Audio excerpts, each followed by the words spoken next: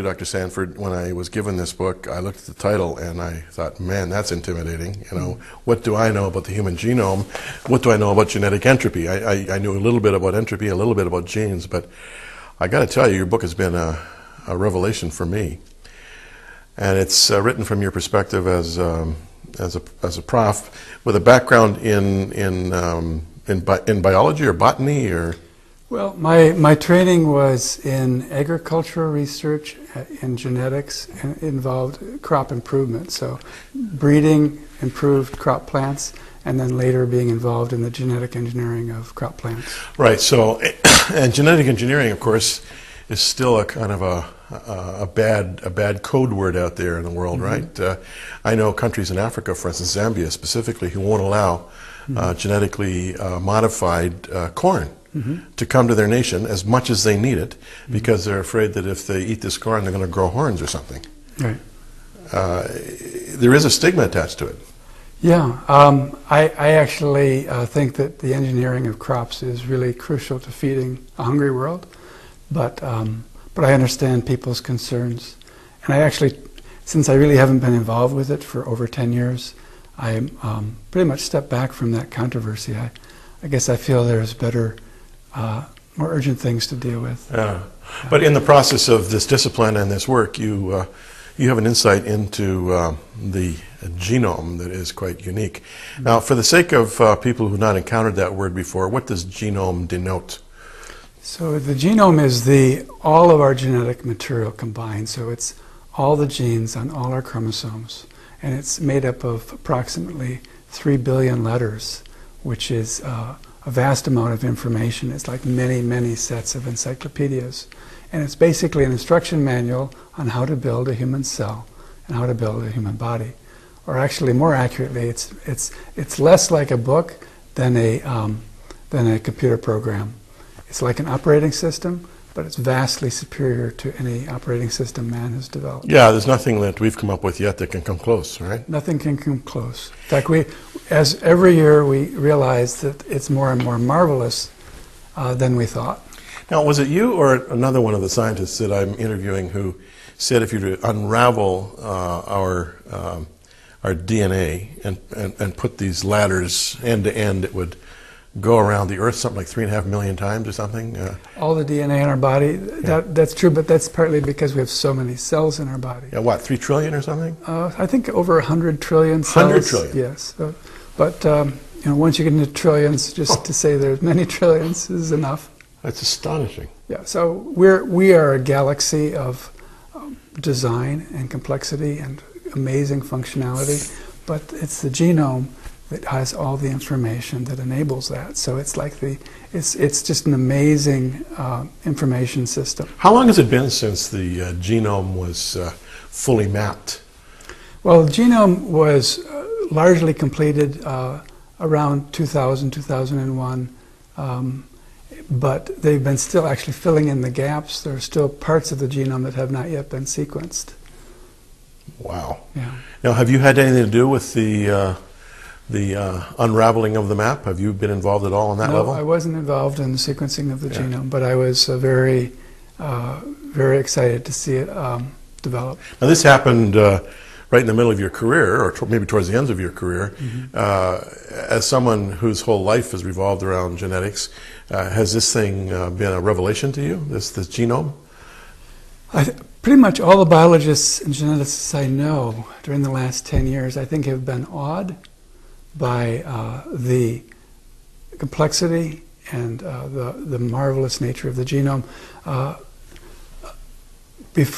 When the genome was first unveiled, it was announced to be largely junk. And that was consistent with kind of the philosophy. Junk DNA. Junk DNA was a dominant concept. In 2007, the ENCODE project was completed. That was phase 2 of the genome project. And the ENCODE project was looking at the functionality of the genome.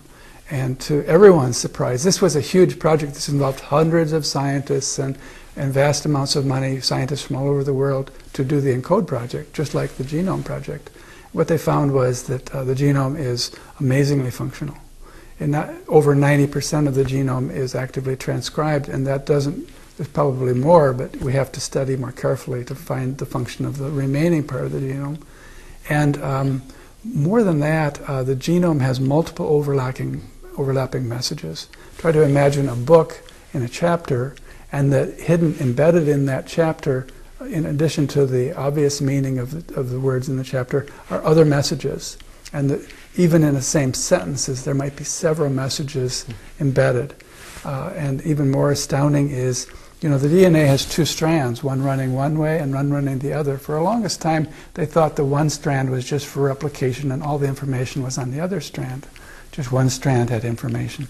What they found with the ENCODE project was more than 50% of the genome, both strands are read.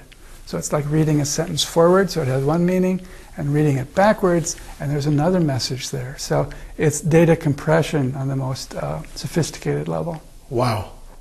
And as you suggest in your book, there may be other aspects to data compression that have yet to be discovered, like almost several dimensions, or 3 or 4 dimensional, or whatever the case may be. It is multidimensional, and one of the things that DNA does, it's like a tape with letters on it, and you can read it in a linear way, but it also folds up like origami, and you can make huge architectural structures that fill the genome, and we're just starting to understand that all that folding is like the folding of a protein, functional, and it carries information. Now this has got to be a challenge to the evolutionary worldview, where so much is credited to randomness and length of time, mm-hmm. and natural selection over billions of years. Are those who are deeply committed to the evolutionary perspective beginning to acknowledge that these discoveries, especially this ENCODE project, is information that they hadn't had to process before, and it is impacting their worldview? Or are they saying, no, it's affirming our worldview? I don't think anyone's saying it affirms their worldview, because it's becoming extremely problematic to explain how the genome could arise and how these multiple levels of overlapping information could arise. Since our best computer programmers can't even conceive of overlapping codes, what we're seeing is, and our best, the genome dwarfs all of the computer information technology that man has developed. So I think that, yes, it's very problematic to imagine how you could achieve that through random changes in the code. No one, even computer viruses are designed, and so there's not within all the programs of your computer, there's not a single 0 or 1 that's there by chance, and there's no junk DNA in these codes. Well, more and more the genome looks like a super set of programs, and it's very hard to imagine how that came together. More and more it looks like top-down design and not just bottom-up chance discovery of making complex systems work. I love your metaphor of the princess and the pea, as you try to explain for the average person like me what's going on here. Walk us through that illustration. Okay. You know the story of the princesses and the pea. I do. So, of course, she proved her special, noble character because even with many mattresses, she could still feel that there was a pea under her mattress. And that proved that she was royalty, right? And so that's a cute story. In terms of genetics, what we have is a huge genome, 3 billion letters, and what we have are chance mutations in this information system, which would be like changing zeros and ones in a computer program. And so you have these mutations are overwhelmingly deleterious. You could imagine a 0 or 1 change in a computer program would make it better, but it's just phenomenally unlikely.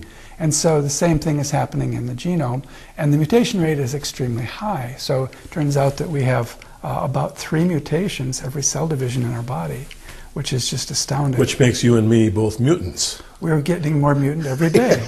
So we're adding about 3 new mutations per cell per day. It's just absolutely astounding. So all these mutations are coming in, and they have tiny effects. If you change 1 letter in a genome of 3 billion, how much of the information have you lost? Very little. But you have lost some information. If you don't stop this process, you're going to destroy all the information. If you scramble the letters of the book, eventually it will have no information. And so the typical mutation has too small of an effect on our fitness or our total functionality to be measurable. Now, we have some mutations where you can see an effect, like hemophilia, and you say, okay, that person has a mutation, there's a specific letter change that causes a severe disease. But the typical mutation is not detectable in any way by any medical technology. We can see a genome has changed a letter, but we can't know how that's affected the workings of that person. And so the princess and the pea analogy is saying Mother Nature, or natural selection, is the princess, and there are these tiny changes, many levels removed. Like Braille, you say in your book. Right. So basically, selection happens for the whole individual. Yeah. So I'm 100 trillion cells, and I contain, in every cell, there's 6 billion nucleotides. And so Mother Nature is going to decide if my body is going to be selected or not, if to the extent that selection works at all. And so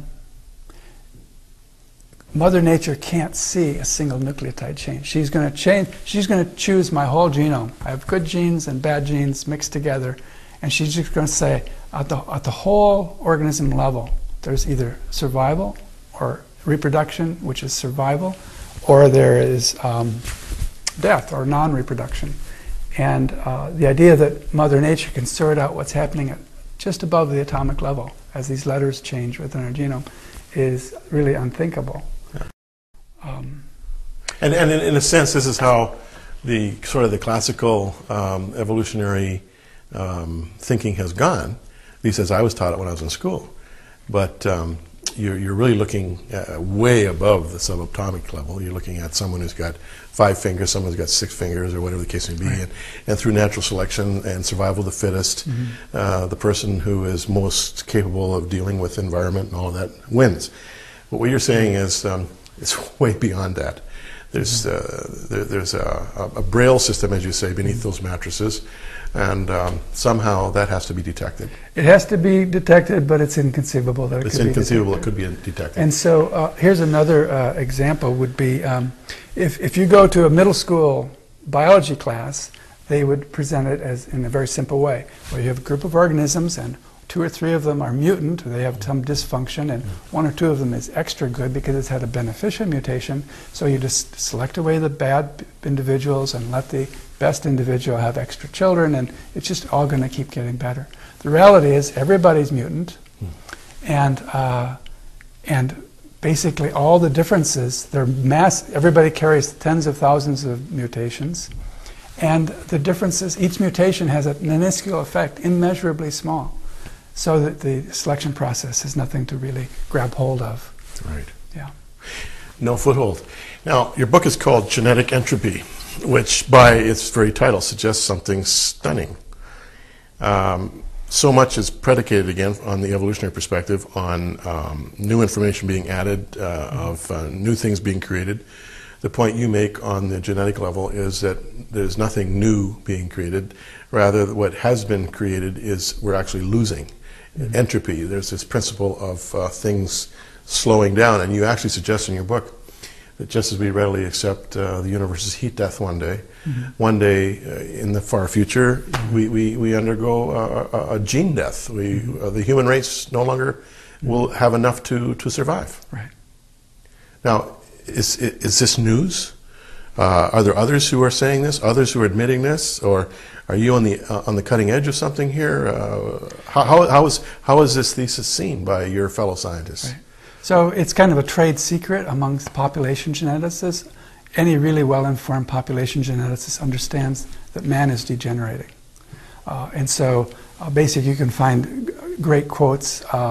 There's a paper written a while back by a prominent population geneticist, and the title of the paper is, "Why Aren't We Dead 100 Times Over?" And he's basically addressing the problem. Things should be going down, not up, and so in deep geological time, we should have been extinct a long time ago.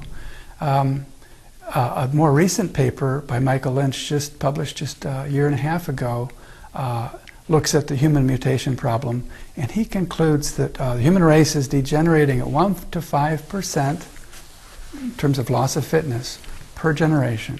That's the human race is degenerating rapidly, is what he concludes, and it could be as high as 10%, depending on exactly what the mutation rate is. So he's acknowledging the problem, and he's saying in the relatively near future, we will see significant impairment of human functionality.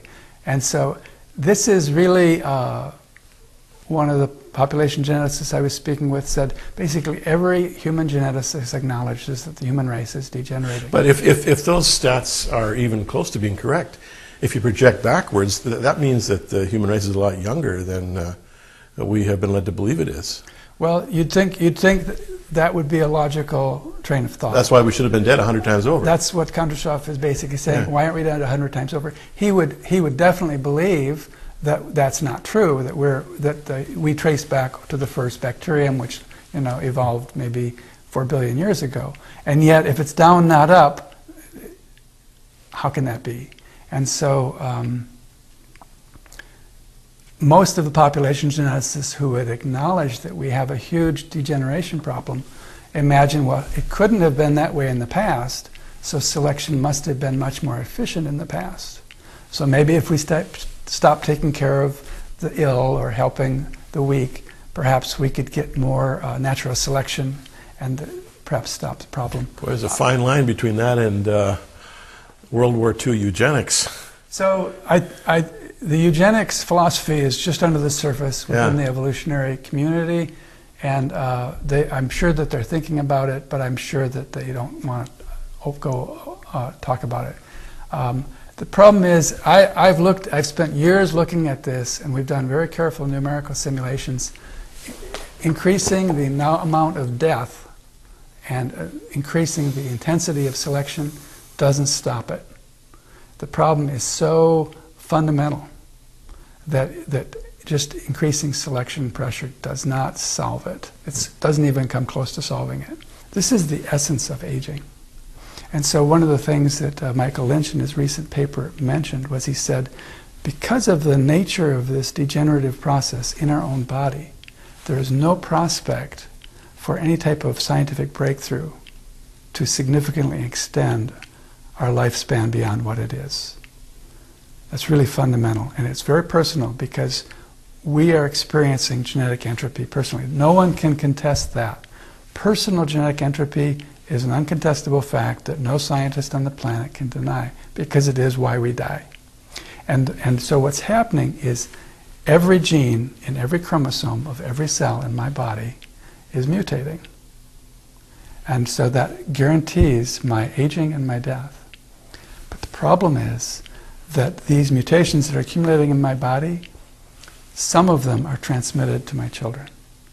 And so, in fact, I take the genes, all the mutations that I inherited from my ancestors, which is tens of thousands of deleterious mutations in my body, and then I add my own contribution to that, about 100 new mutations at least, and pass it on to the next generation.